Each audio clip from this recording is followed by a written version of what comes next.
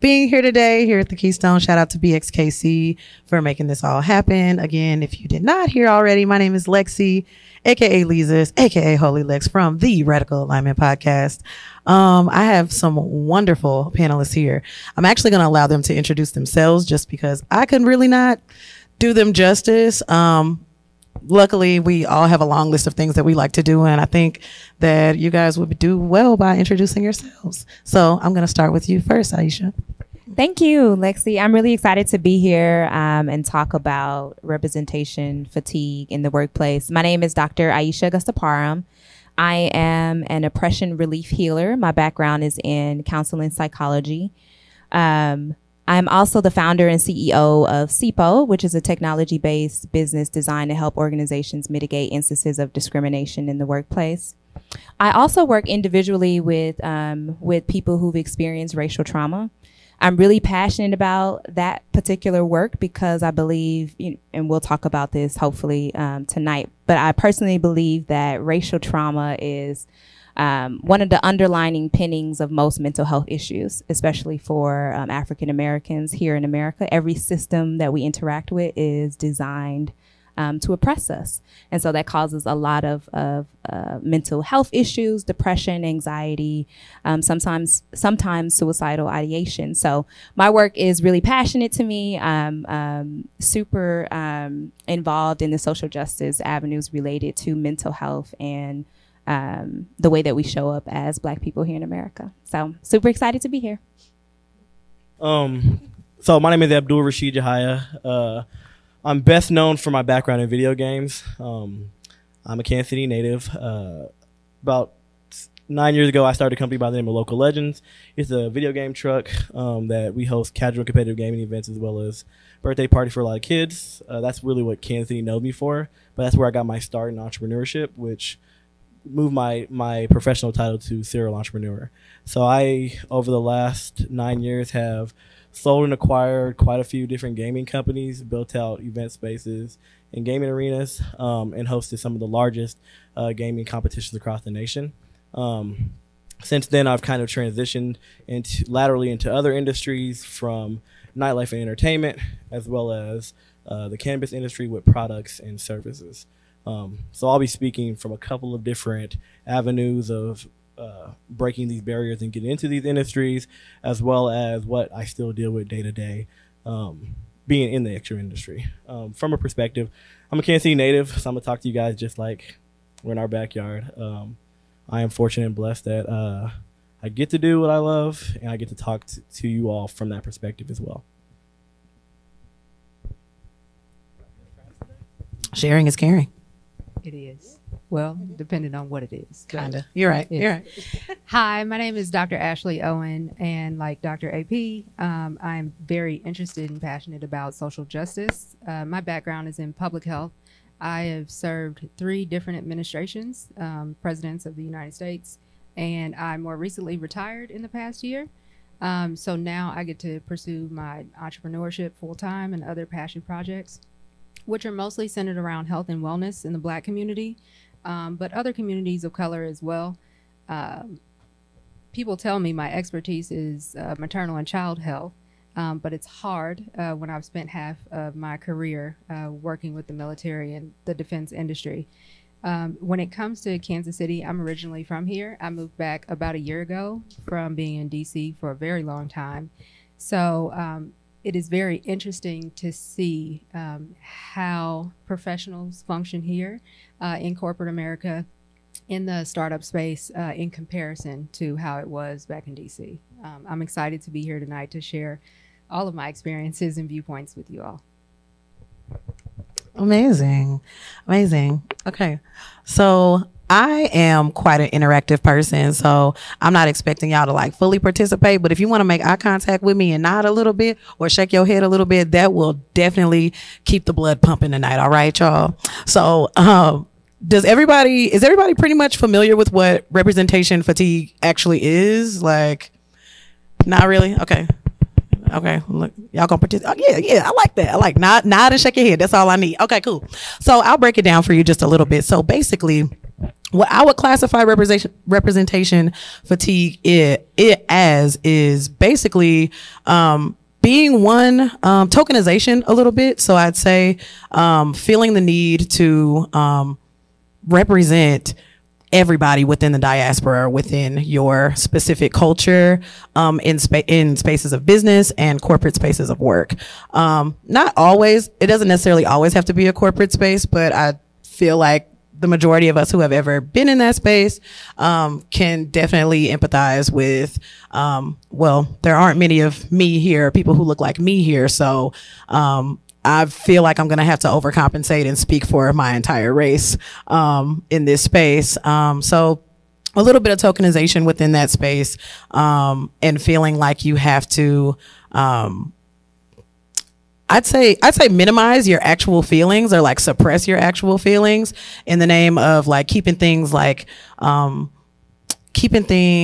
neutral and peaceful at work. If that's making sense there before I go in too many circles. But I only have 3 questions tonight. I'm going to have you guys answer just in whatever order that you prefer. But I only have 3 questions tonight.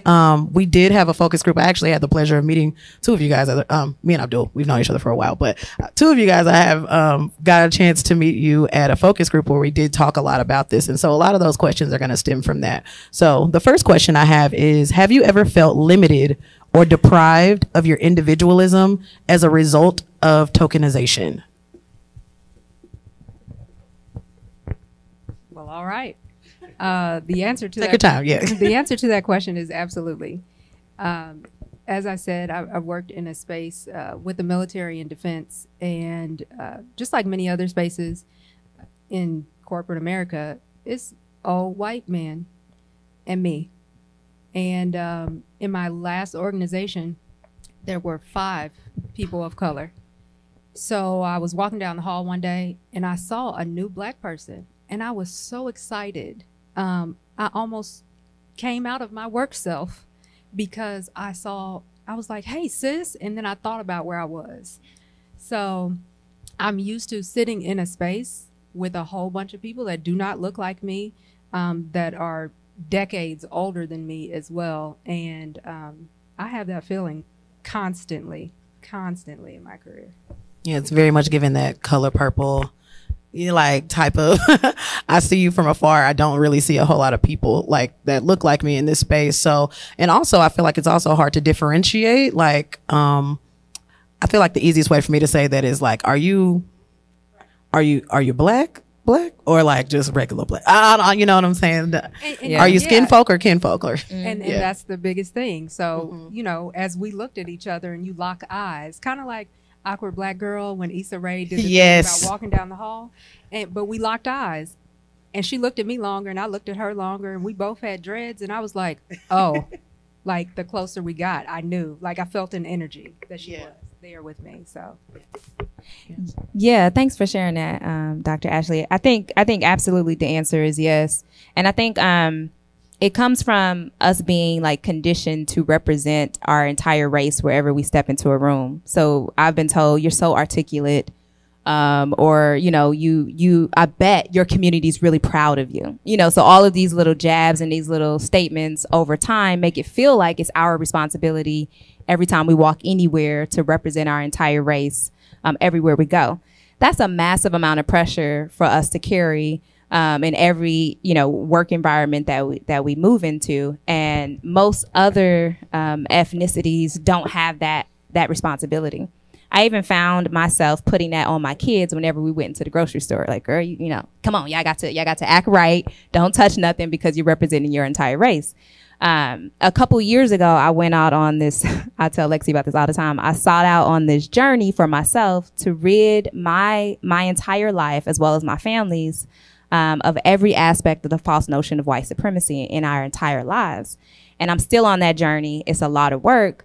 But I had to start examining these, you know, these lies and this, the pressure that we've placed on ourselves and that society has placed on us as well. So I think tokenism is something that's really important to talk about, because if we're not careful, we'll be in the beginning really happy to be tokenized. We're like, well, yeah, I want like everybody like me here. You know, they want me to go to this meeting. They want me to be on this board or on this committee.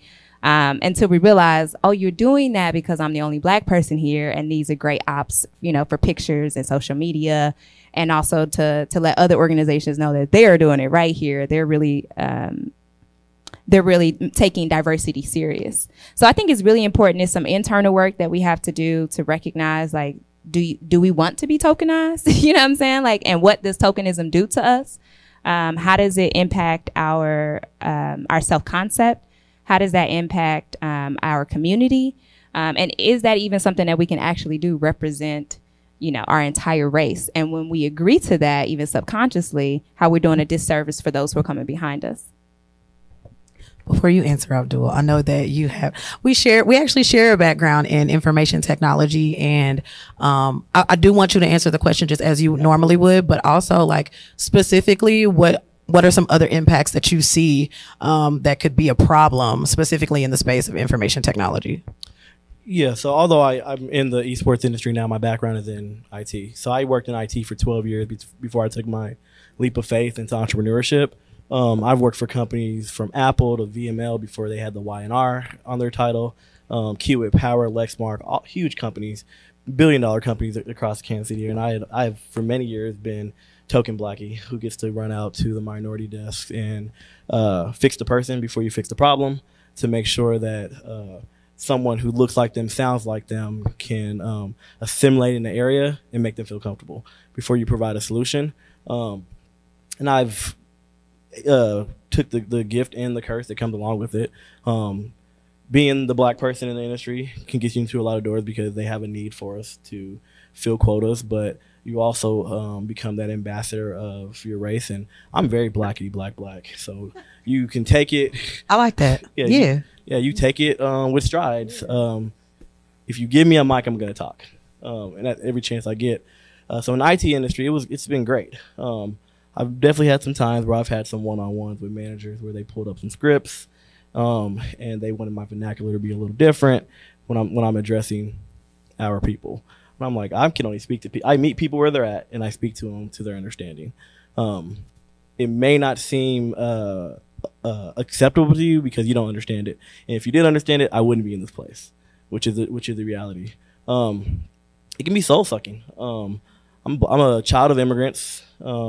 I have been blessed enough to create 3 Black kids with a beautiful Black woman, and I have a Black mother. So, like, changing who I am is very hard. I don't really know anything else. The only time I was in a space where I had to be different was when I went to college. I came out of Hickman Middle School District, Ruskin, class of 06, and I did my undergrad at K-State, which is a complete flip. But I ended up joining the Black fraternity, so it was right back to what I knew. Your hand naturally did that. I just like naturally. All right, guys. No, it's great. It's great. Yeah. It just a blackity black time. Yeah. 15 years later, it just happens. But yeah, it's a gift and a curse. But even into the gaming industry, there are only about 5 highly successful minorities in the esports industry. We all know each other. Some of us are brothers, and some of us are brothers. So we always find each other at every event. The events are colossal. We mean tens of thousands of people filling arenas. We still always find each other, or the people will make sure that we find each other. The esports industry, the industry that was created for white and Asian men to be successful. And they created a barrier of entry based off of the price of technology that kept minorities out for many, many years. But the reality is the minority dollar is exceptionally valuable. So now that they're trying to bring that barrier down, and they're reaching back out to us, Black and brown, Afro-Latino individuals in the industry, to use us as tokens to reel us in and get us to not actually think that we're just being used for our dollar, which we are. So I get that same privilege of being the same blackity black person in these spaces, and I just talk my stuff while this is a safe space. Okay, great. I just talk my stuff while we're at it, and it makes us feel comfortable. There are individuals in this room that come from my industry too that I have those exact same relationships with based off of where we come from. Yeah, I wanted to speak to that. You just made a really good point as far as the black dollar specifically is concerned. I feel like we're really counted out in a lot of places, but I think where the culture is changing, or our methodology for fitting in and existing in these spaces is changing because of that specific reason. For example, through the podcast, we have a wellness club, and we want to create opportunities for Black people, specifically Black women, to take up different spaces within like just health and wellness, like just trying new things. Like, so yoga, we have a spin class that we've done a couple of times at a predominantly white spin studio. After our first event, I want to say we sold out within 3 days of that event. It was a safe space where we could listen to music that we're used to. We're spinning on beat, like, you know, they're all of the places. These are things that matter. Like that, I feel like at Mojo, like that's their saying, like we ride to the beat. Like we're here to do it on beat. And you don't get to, but I know a lot of women specifically who like enter those spaces. They're not really feeling okay not being that great at something at first. So like creating the safe space to where we can exist and just try some new things without feeling like we have to be the best in the room. But also after the event was a success and whatnot, I think like a light bulb went on to that specific studio saying like, oh, we didn't know y'all like this. You know, we didn't know y'all like this. So I feel like I'd use that as an example to say that, do you feel like the culture is changing? I know that this ain't the question I share with y'all, but like, this is like a little backup question. Do you think the culture is changing specifically only because they see a need to profit off of Black bodies? Only because, I would say I feel like most Black millennials, my tagline for my podcast is awkward adulting for the modern millennial. So I'm speaking from that perspective. But for most Black millennials, I feel like, you know, it was go to college, get a job, put your head down, blend in, don't rock the boat, don't tell people how you really feel, suppress parts of yourself and parts of the things that you go through on a day-to-day basis in order to maintain or survive your work environment. So could any of you guys speak to that specific culture change as to where now literally diversity and equity and inclusion departments are being created with a purpose at a lot of companies, despite the government trying to reel those things in. We don't have time for that, but despite the government trying to reel those things in, have you found challenges adjusting from the survival mode of I need to keep my job, I have to keep the majority happy, versus now should I feel comfortable speaking up, or how do you guys navigate that? Take your time. I love that question. I think I remember when Juneteenth first got passed as a federal holiday, there were so many companies jumping on board to start advertising. You remember all those ice cream? Oh my God. It was like, it was so interesting and annoying, like all at the same time. And I think in grad school, I took a Malcolm X class, and it talked about the duality between capitalism and racism. And like that always needs to be brought up in these conversations that we're having, because as you said, like now we're being utilized for our dollar, right? So that's another form of usage, and it's still a lack of valuing the personhood of our people. I mean, so that's something to think about as well. But, you know, some would say it's progress because we're getting, you know, now we're moving into the advertising and marketing place in a way that we haven't been able to. So there's some progression, some forward progression there, but at what cost? If we remember, the Juneteenth holiday came as a result of the public outcry because of the death and the killing of George Floyd, right? So we have to like really think about like what is being placated in front of us, what is being fed to us as a way of silencing our outcries. So it's a lot of stuff to really think about. It's a lot of stuff to digest. Is inclusivity like really is the direction of inclusivity moving towards true progress, or is it just moving towards, increasing the numbers or meeting the quotas? And that's something that we're gonna have to, really address and really think about. To your second point about representation fatigue, I think that's a really big deal. And I provide the advice that I took myself. I told my job because I was the first Black consultant hired at this one firm. And it was a lot of pressure on me as the first Black person to be hired here in all of history. There was a lot of pressure put on me of like, all right, we know we have some issues, and they would always be like, Aisha, what can we do? And my response was, pay me and I can help you fix all these things. Cha-ching. But right now I'm working more than everyone else, and I'm still being forced to identify the problems because they didn't know what are our problems, Aisha, or Dr. AP, what are our problems? So I need to identify them, and I had to come up with the solutions. And I was just in a place where, as a counselor in training and, psychologically trained and all of that, I did it very, very sweet and kind. But I was just in a place in my life where I was like, why am I coming up with solutions to a problem I did not create? I did not create all these systems to oppress people who look like me. This is something that you all need to come up with. You all need to put in that labor, that mental fatigue. I'm going to take this off my shoulders, and you all need to carry that. And you need to come up with the solutions, because what will happen is that I'll labor for so long coming up with these solutions, and then they'll come back and tell me how they can't implement any of them. So then I've just did all that work for nothing.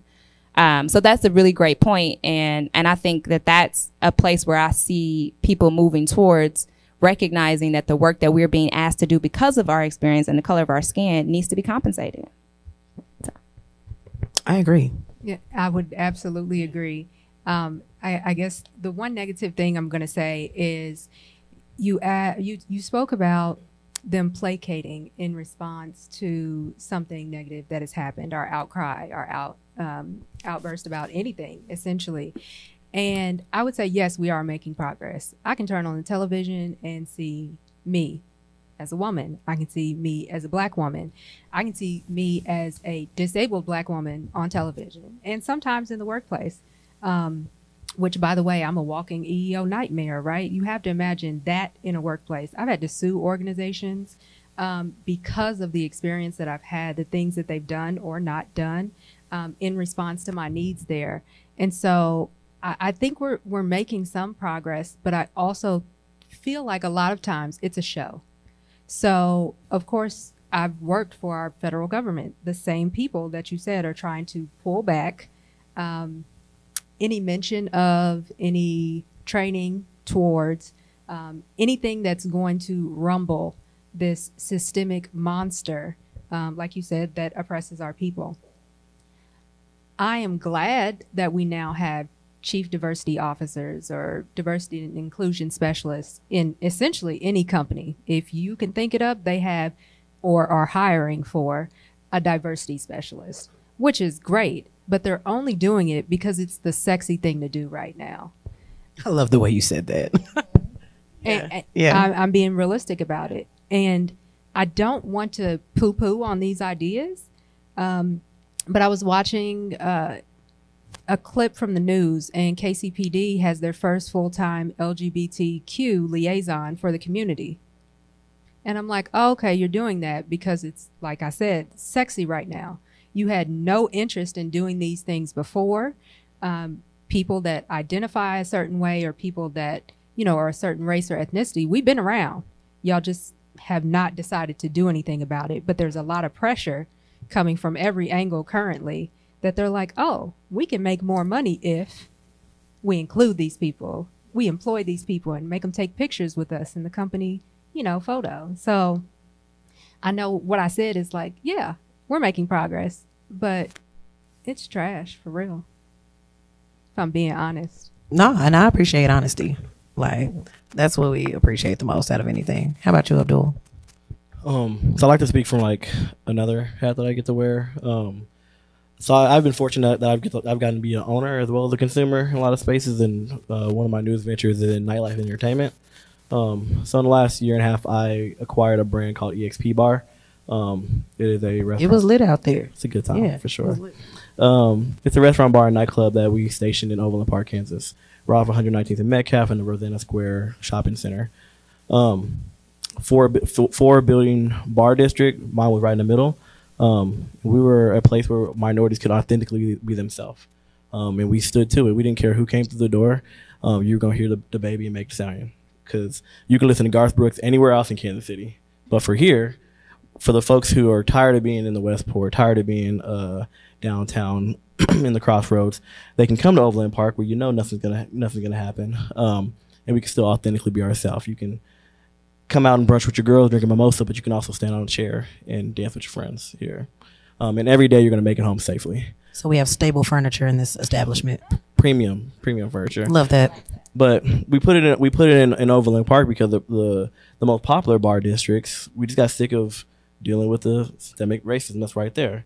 Like even if you go to Westport, instead of let's go from 1,000 square foot view to right in front of our face, since we're here in Kansas City. If you go to the Westport, a lot of us, we've become cattle, and we just go where we are used to going. Cattle is a good word. Yeah. But we don't realize how we are being steered to be with our people because we're not desired to be in different places. So look at bars, for example. If we go out Saturday night, you're going to find all the black people in Bridgers. You're going to find all the Hispanic people in Lotus. You're going to find all the white people in Yard Bar. All of those bars are owned by the exact same person. They're all white people that own these places. But they have moved us to these places because this is where they want us. They want us around our people because they know how to tailor to our people and police our people in that space. And then Westport as a whole, they set up guards at the end of the street, so it feels like we're in a concentration camp. But we still go in there, click our little heels together, and have a good time, despite how we desire to be treated. We fall into it week over week over week, and they love it because they want our dollar. We go in there, we buy sections, we buy bottles, we buy drinks, we buy food week over week. So I've been fortunate that I get to sit on the owner side as well as be on the consumer side. Cause I've been a consumer too. I know exactly where to go if I want to see my people and have a good time. But it's exhausting on the owner side because I don't want to be the person who has to curate this week over week. I have 26 employees. 18 of them are women. 8 of them are mothers. The rest of my employees are men. They're usually security for their brawn that comes along with it. But this is a place where you're greeted by black people. You're served by black people. You have a good time with black people. It's what's needed, but it's exhausting because we having to be like the only one. Yeah. Well, not the only one, but right in the few. Park. Yeah. And then I still take the brunt force of all of the nonsense that I deal with having owners that don't look like me of the actual building, working on getting licensing for these buildings from people who don't look like me. And having organized policing come out and deal with us in a manner because they don't look like me. But it gets exhausting because I have to deal with it, so y'all don't have to deal with it. So you guys can still casually have a good time without having to worry about the nonsense. And then when I do turn around and have a good time, try to go out and have a good time, we go to these places. So it is completely exhausting. I grew my hair out like this because when I first started my entrepreneurship journey, I was so stressed out my hair fell out. And when it finally grew back, I was like, hell no, I'm not cutting this shit. This is staying. I'm not playing with y'all. It was stress-induced alopecia. It sucks, y'all. But we do have to have these sort of conversations because without the awareness, we will continue to be cattle and continue to deal with the stuff, and there is no change. And then the change makers of the city get burnt out. Whew. Y'all answering these questions with y'all chest, and I appreciate that. Yeah, it's interesting that you mentioned, I'm gonna quote the local book pusher here, the illusion of freedom, or the illusion of choice. So it's like you go to Westport and you have these options, but it's like, do you really have options? Or like you said, are you just going to where you're expected to go? And I say it all the time that black people are not a monolith. But unfortunately in places like Kansas City where the population isn't as high, we're kind of all cattled into one. Like we're kind of grouped into one. Like they like to listen to only this kind of music. They, the dress codes are, tailored to a specific demographic of people, like just all of the things. Right. And, I don't think that's really fair. And so I could see how you could have fatigue when you're one of few places, and organizations who do what you do. So I appreciate you sharing that perspective. I'm gonna hop to my second question. I'm gonna share like a little anecdote real quick. At at the focus group that I went to, bless his heart, I'm not going to say no names, but like I had expressed interest in doing diversity and inclusion work, just as I was kind of just taking my career journey, things of that nature.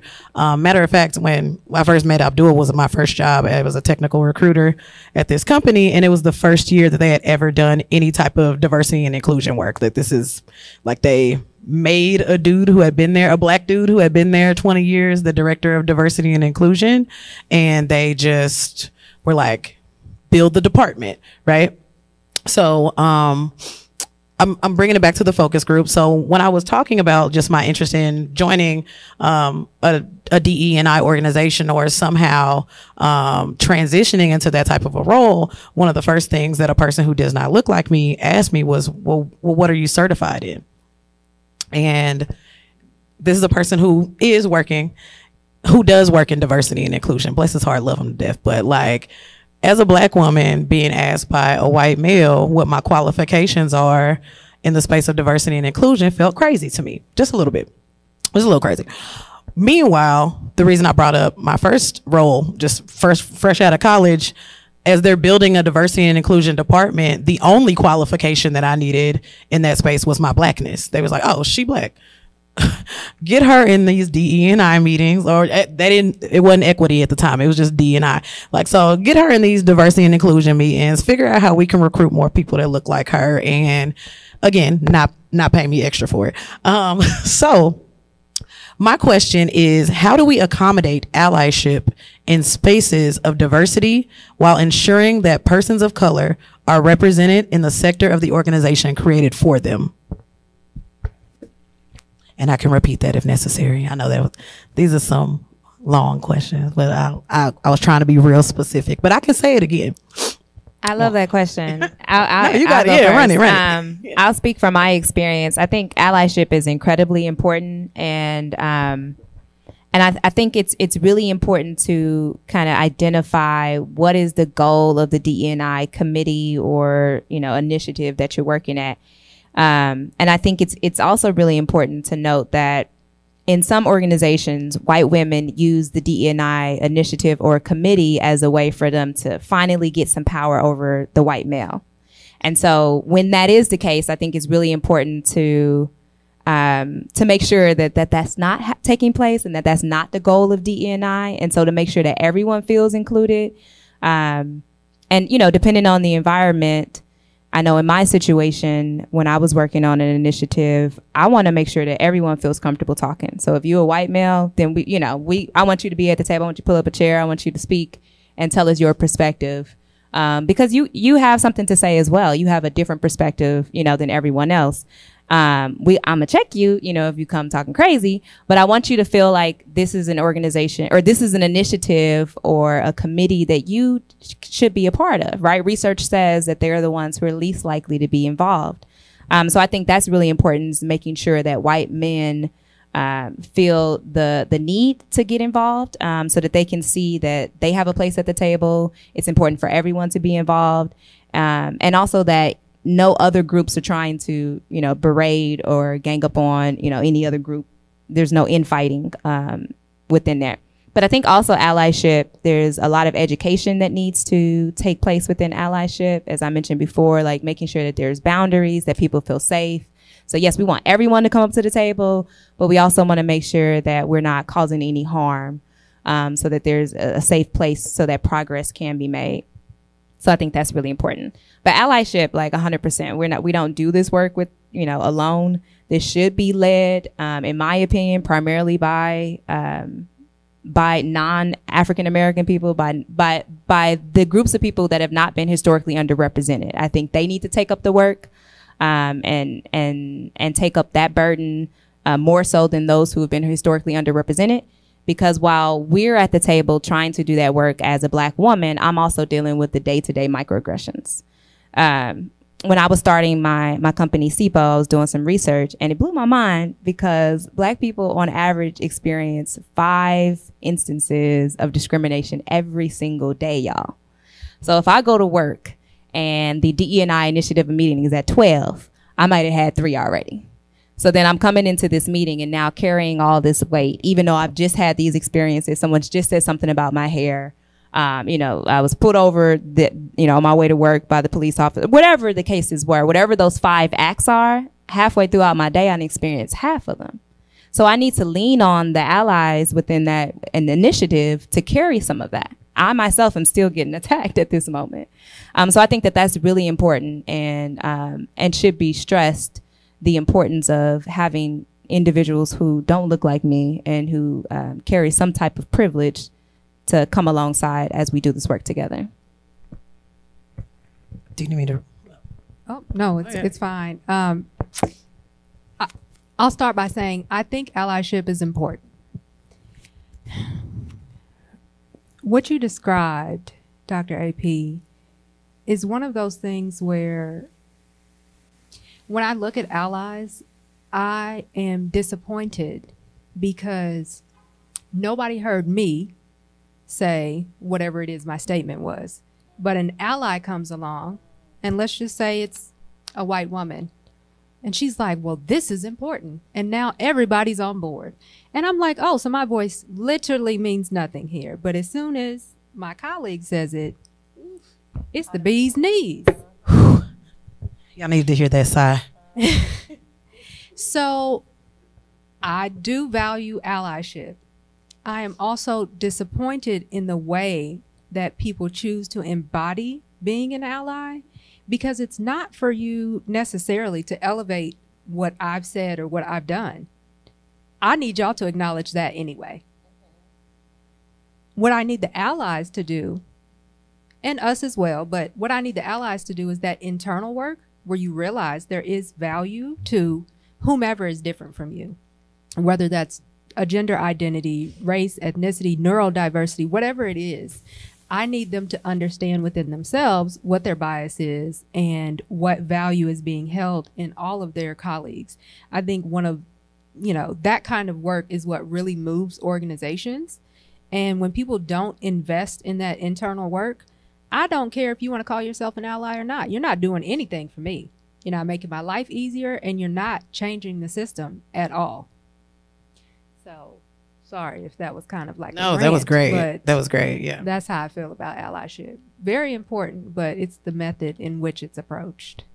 I feel like we're like ghostwriting allyship. Having like a ghostwriter for the allyship in that way. Like because I experienced that with the last company that I just recently left. I was like, wow, no one cares what I have to say until it's someone else's idea who does not look like me, and that is so true. That happened to me. How does one navigate that? Because it's like, if the seed was planted in someone else, okay, great. That will somehow induce the progress, but I still don't get any, I guess, recognition for inciting said progress. I'm glad you said that. I'm sorry, but the way that you address that is that you call it out 100%. Like I'm realizing I'm just saying your shirt is green if it's green. Like that's just what we doing. We in that space. That's what we doing right now. And so the same thing happened to me. I'm like, every time I say something, everybody quiet. And so I just said it to them. I'm like, I don't feel like there's a voice. I don't feel like there's a place for me in this initiative. And I use this example. And of course they always want like hardcore examples on this particular day. Let me pull out my book. And so I gave them some of these examples, and I just had to call them on their behavior, because you're exactly right. I'll say this, everybody's quiet. 10 minutes later, so-and-so says it, and they're like, that's such a fantastic idea. And you're like, really? Like, you just gonna erase me in my face? Like, you playing in my face like that? So I just started calling them on it. And I think that's the way to go about it. And I think, I had to look to my white sisters, and I just started taking cues. Like, I'm like, let me see how they bring up stuff. Okay, they get all quiet, they get all soft spoken, and I had to like use that as a tool. Is like code switching. I'm like, let me use that technique, because when I come with my strength, it's aggressive or it's a threat. So let me use this tool that I've seen them use, and then I'll say this very, very hard thing in a very soft way, and it gets the job done. Can I just say this real quick? And Abdul, I'm basking. I got a doctor on my right, a doctor on my left. This is just black excellence. So go ahead, take your time. I appreciate that you brought up the fact of calling people out. And I was explaining to someone the other day, when it comes to issues like this, I choose violence. Like, I wake up and I choose violence. I like that. It's 100%. Thank you. Standing ovation. And it's not one of those, no, I'm not coming out, you know, with M16s and shooting up the room. What I mean is, for instance, the director of my entire organization at the time sent out a picture, and he was smiling and cheesing in front of a sign for the Mason-Dixon line. Now, my spirit was, you know, unnerved. And if y'all don't know, the Mason-Dixon line is a very clear indicator on that side of the nation for North and South, meaning free and enslaved. So I was hurt. I was like, okay, well, it's bad enough there are only 5 of us in this entire organization, but you would like us to see how proud you are to be at this historical place. My people aren't that happy about this. So I flat out just called him a racist. I was like, the fact that you are so deaf, tone deaf to this, that you're blind to what you're putting out there. And he's like, well, I didn't know, and none of your other black colleagues said anything. Interesting. Interesting. So to sit down with him, and, you know, the conversation that ensued was wild. But the point is, like you said, to call it out. And come to find out, there were plenty of people that were uncomfortable. It was not just the black people. It was not just women. It was not just white people. Or, you know, we have one person that identifies as Hispanic there. So it wasn't just a one. There were several people that felt that this was inappropriate. But if I had not said anything, they too would have just sat in their offices and been like, oh, well, this is inappropriate. He no longer works there, just so y'all know. Choose violence. That's all I'm saying. Choose it. A little violence makes things happen, in my opinion. Did you have anything, Abdul? Or no pressure, because that was also still a good segue until kind of my final question. But you look like you got something to say. What's on your mind, brother? Yeah, from an esports industry, there are no allies that aren't rooted in trauma. So I said again, like, in the esports industry, there are no allies that are not rooted in trauma. Esports industry is owned by white men and Asian men. Everyone else is by themselves. The only pseudo-created allies are going to be minorities in the LGBTQ community, 2 communities that are pushed in, that are subclasses and pushed off and are only utilized when their wallet is out. We're only valued when our wallet is out. So, like, again, look into the camera. We are only valued when our wallet is out. And for me, I gracefully took a step out of the esports industry in the perfect timing, and it went into entertainment because I started to see all of the tycoons build their empire and then watch their foundation burn out below them. Every esports company in the nation that is not supported by a software or platform is crashing and burning because they built up an industry that they put a barrier that was a $2,000+ PC to qualify yourself as this is a professional setup, and say, hey, this is what you need to have it. They did this to keep black and brown people out, because if you look around, what's hooked up to your TV at home is a $250 to $500 PlayStation, Xbox, Nintendo Switch. I am a 35-year-old man, and I did not own my first competition grade PC until I was 28. I'm college educated. I've had plenty of jobs. I made a really nice, healthy amount of money in my time. And I couldn't afford it to now. My kids ain't got them. And I have access to all these publishers. I'm like, no, we're not, I'm not going to spend my money on that. But now all these companies have built their empire so high, that they're still wanting the minority dollar, and we weren't equipped with the tools. Esports is like golf and tennis. You can't be good at golf and tennis if you can't afford to play golf and tennis. So if you don't have the tools, you're never going to be great at it. So there are no allies. You'll get online, you'll see a charity stream that the benefactors are women in esports, or one of the not-for-profit 501c3 or C4 organizations, or a LGBTQ plus community. It's the only time that they get behind these communities, and they donate a percentage of the proceeds. It's never 100%. It's always a percentage of the proceeds. They still utilize these ally groups as marketing campaigns. You Google now, minorities in esports, you're going to find some Black Lives Matter marketing campaign. If you look up what's going on in Pride Month, you're going to see some rainbow branded logo, and then they're going to find their token minority, or their token what is even the professional term for a gay person that is in there to come and be their ambassador. They're going to fall into that same bullshit experience that Bud Light is going through nationally right now. Because it's not what the masses want to support. It's what they need to support to pay their bills. So there are no allies. And I'll call out any company because I've worked and acquired and sold so many of them. So I gratefully took my step out like, hey, y'all go burn by yourself. Like, you guys seen that meme where that dog is in the middle of the room and like the room is on fire around him? That was me hanging out, sipping a daiquiri. Like, it's crazy. But I'm going to go ahead and step about this one. My favorite meme. Yeah. Like, this is crazy. Like y'all really didn't want to rock with us. Yeah. But look at y'all on fire. I'm gonna go ahead and just go hang out over here and watch our crafts and burn. Ooh, I'll spare y'all the Nipsey quote, but he did predict this. But anyway, gonna go ahead and slide into my final question real quick. Doctors on the stage for sure helped me slide into that question. I know you said, Dr. Ashli, basically how you were experiencing this issue on your workplace, but like not a lot of other Black people were speaking up, and Dr. AP very much an advocate for speaking up, choosing violence.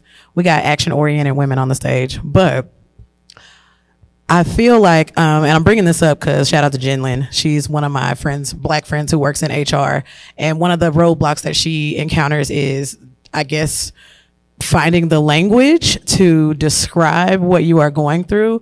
So I say that to say that a lot of Black folks in these spaces either don't have the language to describe what is actually happening to them. All they can really say is, well, I was uncomfortable.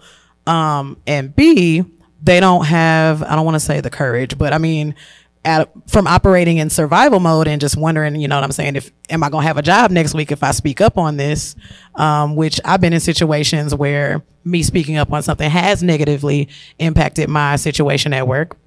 Like they don't speak up just for self-preservation reasons, right? So I haven't necessarily seen it with a ton of people who are kind of my age. Some of the things that I've seen in this space are kind of like from the older generation, people who have been with these companies for years and years and years and years, 20 plus years. And one of the things we talked about on the focus group was that it's hard to pull other people who look like yourself up in certain scenarios, because when you've been tokenized for so long and you've been the only Black face for so long, it's kind of like you've now assimilated into that culture. And so anything outside of that, you're kind of fearful of or scared of. So the question is, how do you feel that the internalized racism, sometimes upheld by persons of color, can impact an organization? And what are some ways that we can combat that? Safe space. Wow, the most vague answer there is, and I apologize in advance, is a lot of times we get in our own way. We have become the hardest group to actually support by our own. What do you mean? So we are a group of individuals. We are the most talented, most brightest, most skilled, most creative individuals God ever created. And we put ourselves in these places to where there are a very clear line of requirements for being supported, and we just walk in the other direction. So it does for the individuals who are the torch carriers internally inside of an actual company that actually want to support us and be there for us, that comes from a place of love. Oftentimes we make it very difficult for us to be chosen as the individual to support. My success, none of my products that I've ever created are original. None of them, not a single one. My focus is always being the best, and that's where my success comes from. And I have not built the success of any of my companies by myself. I am on the back of a lot of folks. So I tell people, like, hey, if I have an opportunity, you got an opportunity. Come and use me while I have this power. Please use me, because I don't know how long I'm going to have it.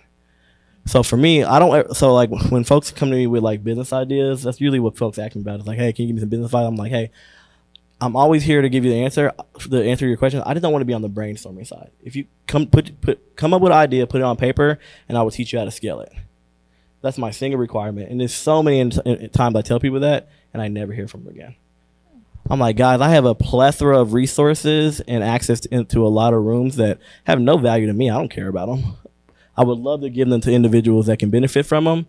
This is all I need so that when I go and I act like I'm your best friend to represent you, I need all the facts. So I can drive you through the room. I'm going to pat you on the butt and say, hey, go be great. Bring somebody else along with it. I just need these simple requirements. But it's day after day. I have 1,600 unread text messages in my phone, y'all.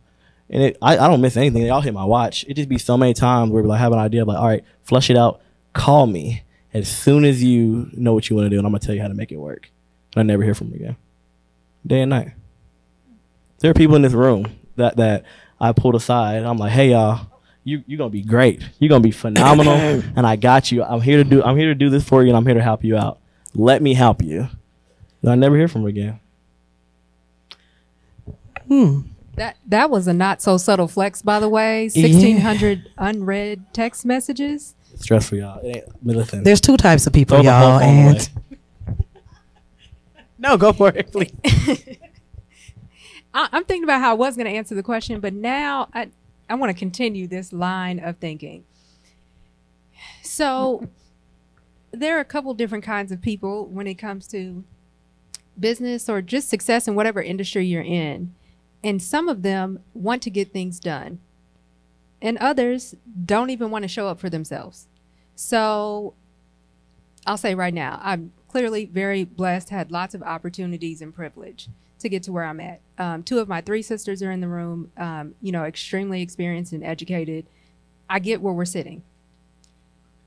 There are people directly opposite from us, like Abdul was saying, and they're like, the white man is holding me down.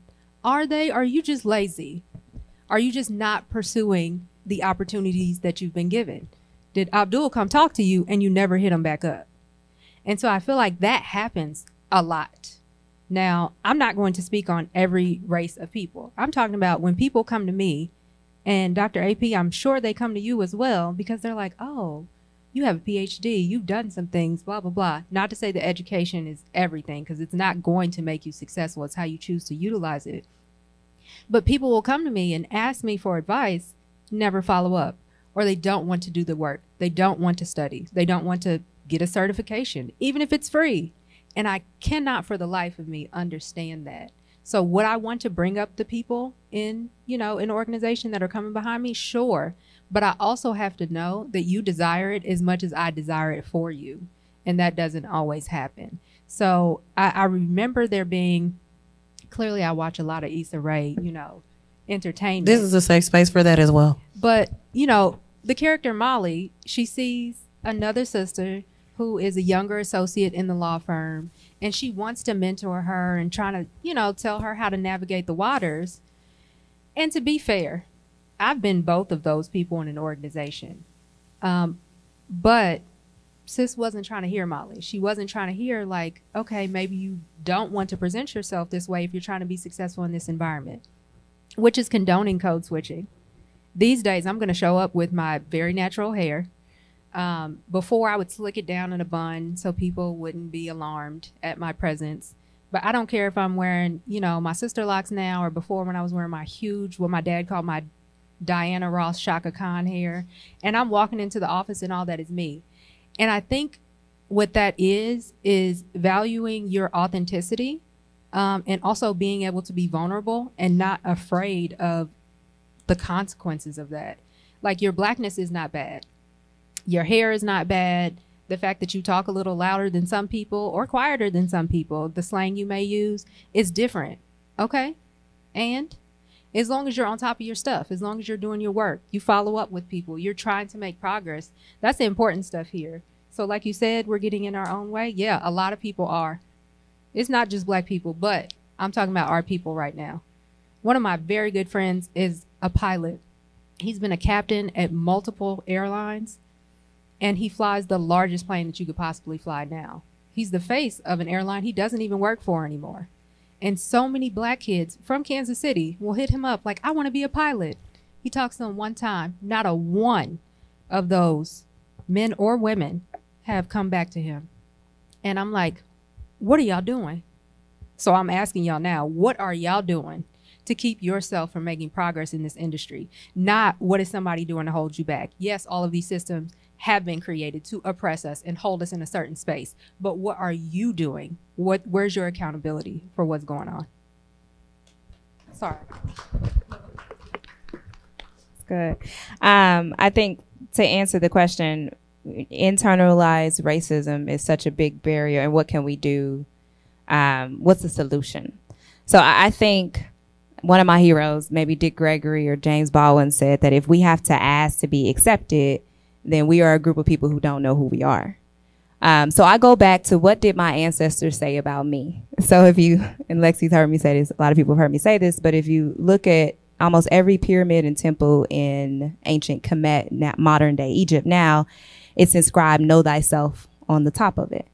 So that was such an important concept for our ancestors, the understanding of who we are. And I think that that is where the solution lies, because anyone can have the false notion of white supremacy develop within them, right? They can look exactly like me. If you turn on the television at age 4, you're being indoctrinated into the notion of this false ideology of white supremacy. So I think that that's the important thing, and that's where it starts. I would recommend that everyone go on a journey of ridding themselves, the ideology that they possess, how they view themselves, how they view the world, to go on a journey of ridding that false notion of white supremacy from their lives, because it is ingrained in everything. And then to seek out on a journey of knowing yourself, discovering who you are. Who did your ancestors say that you are? And do that self-discovery work so that we won't have these internalized notions of white supremacy within ourselves, and that we don't erroneously take upon these stereotypes that we're lazy or that we're unproductive. But what's going on in their lives? What elements of discrimination? Remember, it's 5 a day. So what happened to that individual who didn't call you back or who didn't follow through? Like, what's going on in their lives? And I think that that's like really the important part that we need to really examine. And it's a self-discovery, right? It's a ridding ourselves of this atrocious element that encapsulates all of America, right? It encapsulates the globe for the most part. But how can we identify that within ourselves, rid ourselves from it, and then go on a journey of figuring out who we are? Because if we're begging for acceptance, then we are people that lack identity, and that is the problem. I like what y'all be having to say. Maybe to wrap up here, because that was my final question, but I think a lot of what you guys kind of are addressing just from that last question is, to me, it sounds like fear. Fear of oneself, fear of achieving a certain status, fear of actually having to like go through the process. I feel like there's a lot of people who feel like they don't deserve to be in high places, so they kind of talk themselves out of it. Not saying that it's okay, because it still is complacency at the end of the day, but I feel like that self-sabotaging like thing, that voice in your head that's telling you like, I don't know if I could do this. Like, I don't know if this is for me. Comes with, for one, like you said, knowing yourself. I feel like a lot of people are developing their identity kind of a little bit later in life these days, just because of the socialization of survival, literally just that. So I do think a lot of that is fear. Fear of success, fear of knowing who you are, knowing what your path is. A lot of herd mentality of like, oh, I can't really stand out. I hate to quote SZA in this moment, but she said it best. Like, the only thing holding you back is like, your fear of looking stupid.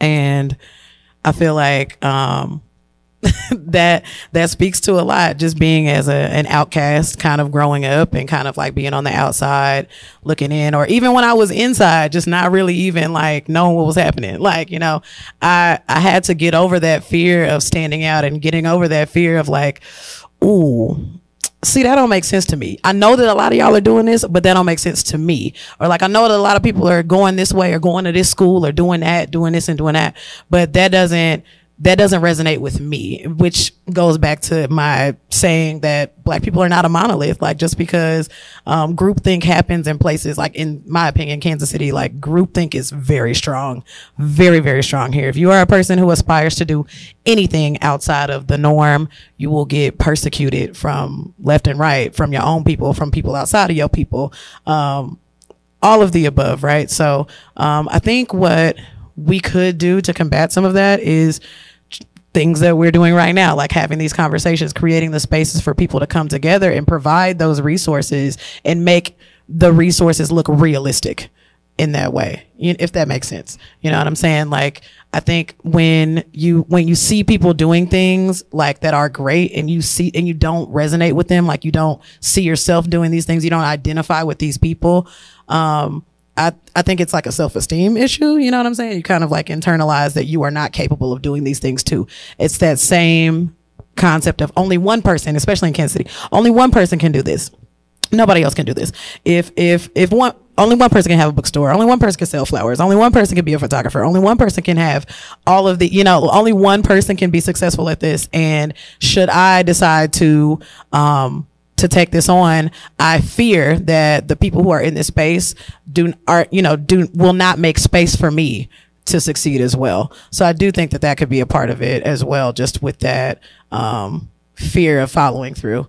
But I just wanted to say that in the space of conversation for what you guys were saying. But in the name of wrapping things up semi on time, I want to say thank you guys for coming out here today. Shout out to the Keystone Collab.